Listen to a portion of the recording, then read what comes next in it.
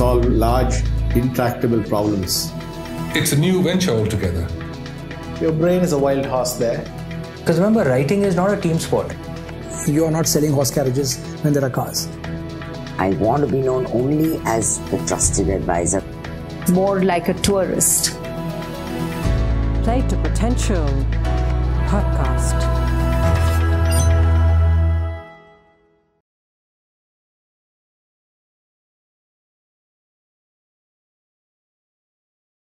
Sudhir, congratulations on the book. Hey, thanks, DJ. The CEO Factory, and thanks for making time for the Play to Potential podcast. My pleasure. Before we dive into the book, Sudhir, you share some stunning statistics that you talk about over a 60-year period where the economy multiplied 1,400x, but HUL earnings multiplied 6,000x. Yeah. Before we study HUL's, let's say, secret sauce, give us a sense of why we should study it. Give us a significance of the journey. No, HUL, DJ, is quite a remarkable company. You know, there are many remarkable statistics about HUL. One of them, which a lot of people find fascinating, is 9 out of 10 Indians, which is close to 1.15 or 1.2 billion Indians, use an HUL product every month. That's more than, forget Google or Facebook, it's more than electricity, it's more than voting, it's more than people have access to roads. So there is very, very few things in India which will unify people as much as their, usage of an HUL product, which is a kind of a, always worth remembering. But the other really interesting thing about HUL is a very old company. It was really formed 125 years ago, but in its current form in 1958.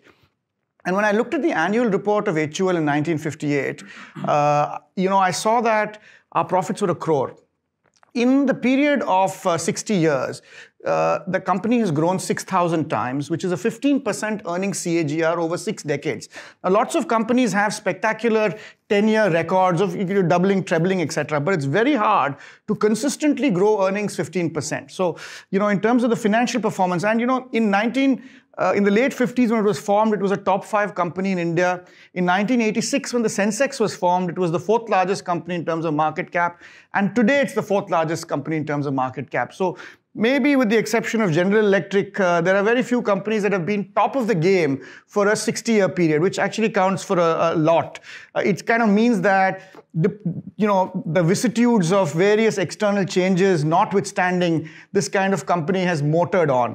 And then there are other remarkable statistics about HUL. It's well known as a CEO factory. Last when we counted, we were able to count 400 CEOs or CXOs who are from Unilever. Over the last decade, AC Nielsen has a Dream Employer of the Year in the top 20 MBA schools. And I think in 8 of those 10 years, HUL has been #1. Even in the for example, the return on capital invested, which is a really good measure of how efficient a company is, HUL has close to 100% ROCE. Even the CPG averages, and CPG already returns capital very well, is in the 30s. So whether you look at long-term metrics, short-term metrics, sort of consumer metrics, human metrics, and then there's this qualitative thing about, because HUL has been around so long, the HUL style of management has permeated many companies in India. So, you may not know it, but there are parts, and I was telling you when I was working with my publisher that many parts of HUL are there in many parts of corporate India. So I guess that's why I think it's a sort of important company worth being studied. Lovely. And when you say 400, is it Unilever or HUL? HUL. Wow. HUL.